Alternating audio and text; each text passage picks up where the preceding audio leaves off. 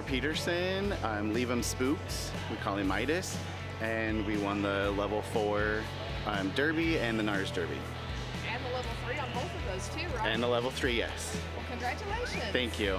Tell us about his horse's background.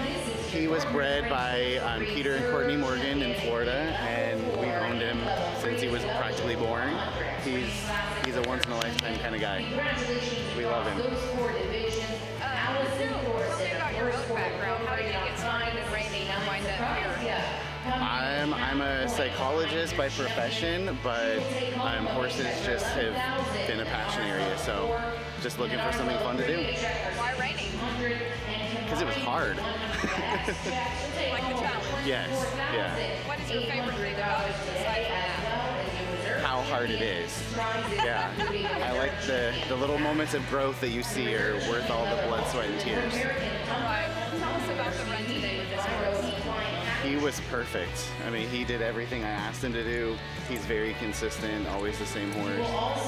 His circles. He's a circler, so he just was golden. He ran in and stopped big and set the tone. What about the week leading up to this? Do you feel good about it? Do you feel like you might be standing here right now? I have felt good about it, but did not expect this, no. Was not in the picture. Where do you plan to show him next? I don't even know. This was probably our last stop for this year. He's got me to every finals we've ever tried, so we'll see where we go next. Congratulations. What about you? What's next for you without him? I'm focusing on the 3-year-olds. Who do you thank for helping you get here? My family, because they put up with me being gone all the time, but Ryan Rushing and his whole crew are extremely supportive and help every piece of this process. Congratulations, Markel has had the privilege of being affiliated with the National Reining Horse Association for over 20 plus years. And fortunately or unfortunately, I've been representing Markel for almost all those years as well.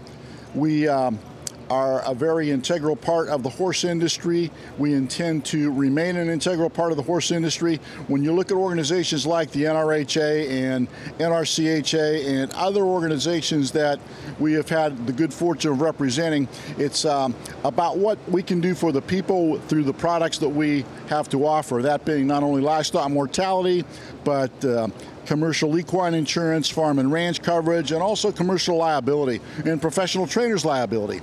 Are they applicable to all? No, but there are so very many people in the industry that can use what we have to offer, and I'm very fortunate to have a team of specialists that work with me for Markel, our Western discipline team, and they offer products for people, Western horse people in particular, throughout the country. We have some other opportunities that are becoming available now with the hopeful addition of a new organization and some new entities, along with some other products that Markel offers as a corporation. Their winery coverage, their camp and path coverage that we've been involved with for years. And I look forward to the next 20 years representing Markel.